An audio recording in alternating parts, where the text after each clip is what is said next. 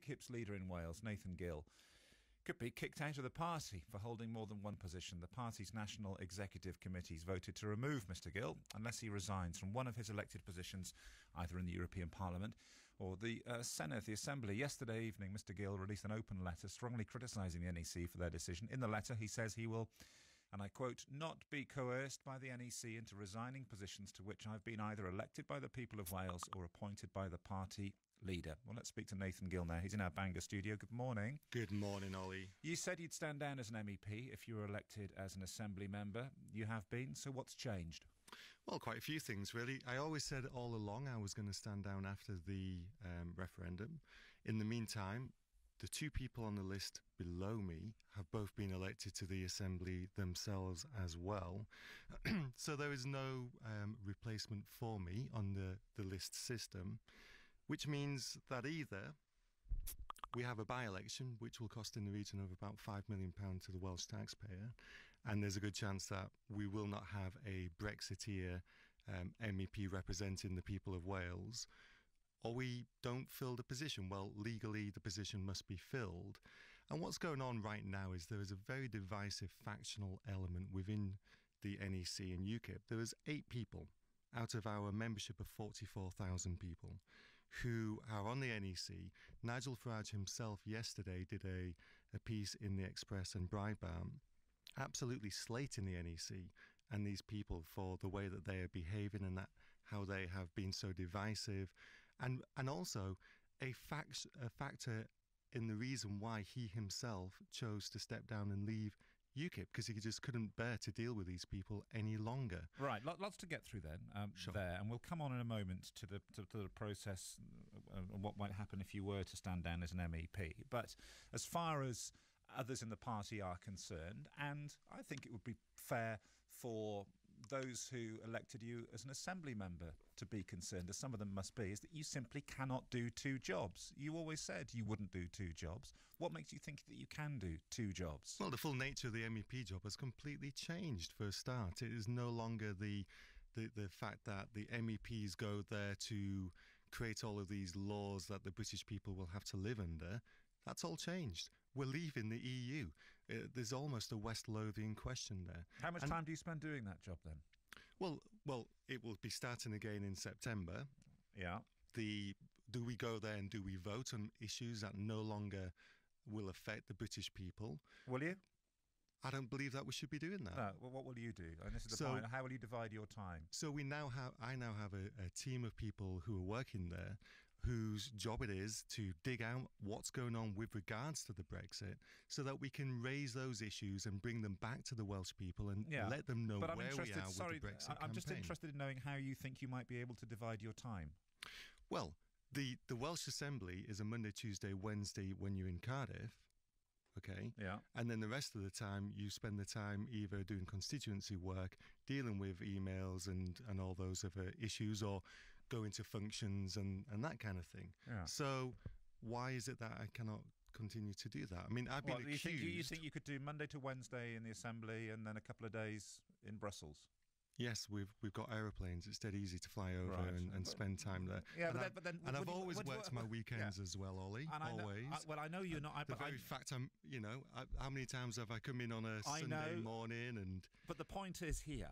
Listen, Ollie, let me just say, I've been accused of not being able to do both jobs by the leader of UKIP in the Assembly, and they use an example of the fact I wasn't there on a day when I was doing a Brexit debate with you and Lord David Wigley, I remember it. In Wrexham. Now, the whole point of UKIP was for us to win the referendum, was it not? And yet, when I was doing referendum debates and events, I've had that used against me as an example of how I cannot do both jobs. It's absolutely pathetic. It is very divisive.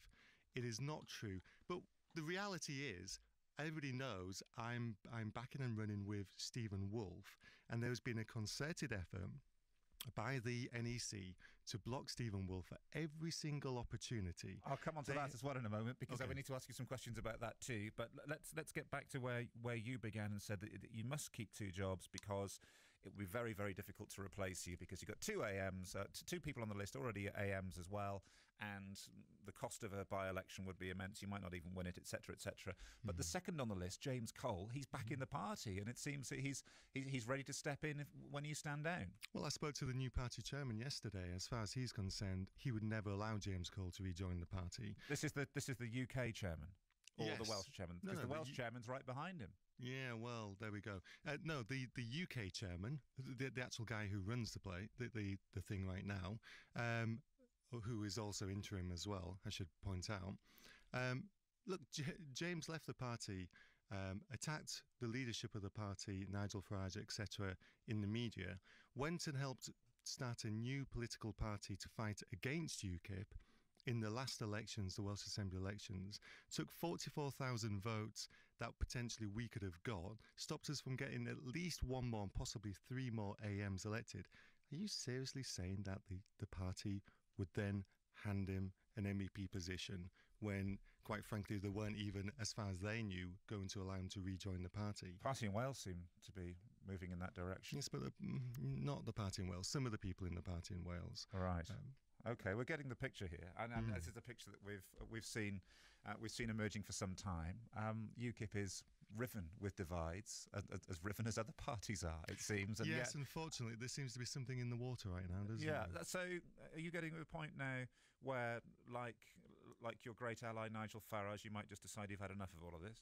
Well, the irony is that we've been fighting for years for independence, and if the NEC gets its way, next week I will be independent, won't I? I mean, that's what will the you way do it's then? looking. Sorry? What will you do then? Will you fight it, or will you walk away? Well, I have a duty to fight it. Nigel called me yesterday to say, Nathan, don't give in to them. They're a bunch of you-know-whats. And he also said, listen, in 1997, not many people know this, Nigel Farage was suspended and expelled from UKIP himself. But fighting it, what does that mean? Legal action? Legal action, but also the reality is I've spoken to two of the main contenders for the leadership, and both of them have said, don't worry, Nathan, one of us will get elected and you'll be back in the party as soon as we can get some sense to all of this. But the NEC's days are very numbered, and this is the reason why this is a last gasp attempt by them to stop the main perpetrator, the person who has mainly said that he's going to get rid of them and replace them, Stephen Wolfe.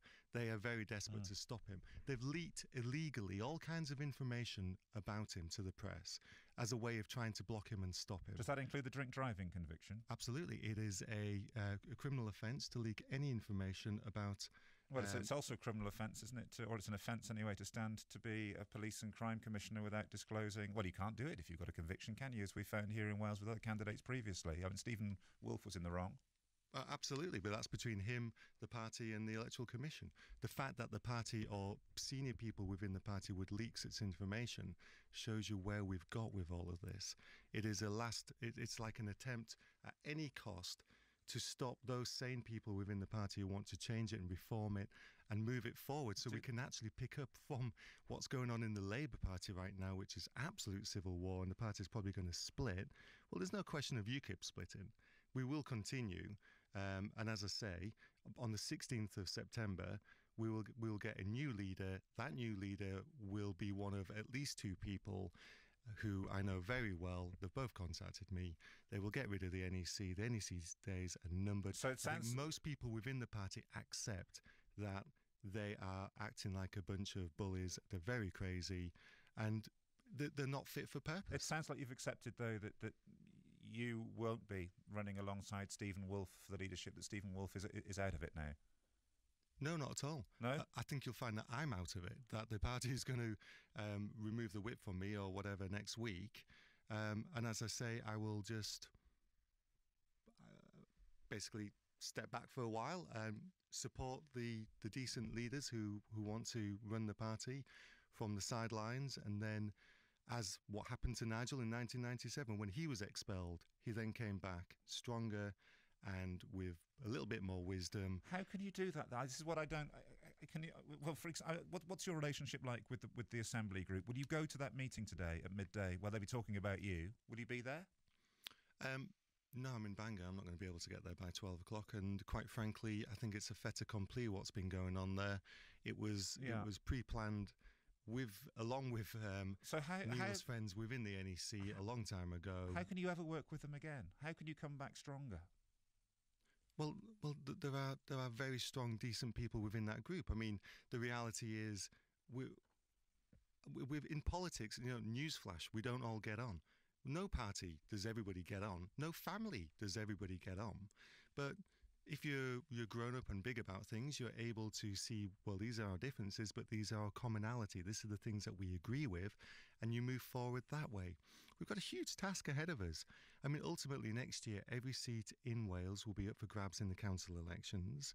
2020 is our ultimate goal. If UKIP does not actually make a breakthrough in Westminster, then there is no point for UKIP. Thank you very much. And that's the reality. Thank you. Thank you. Nathan Gill.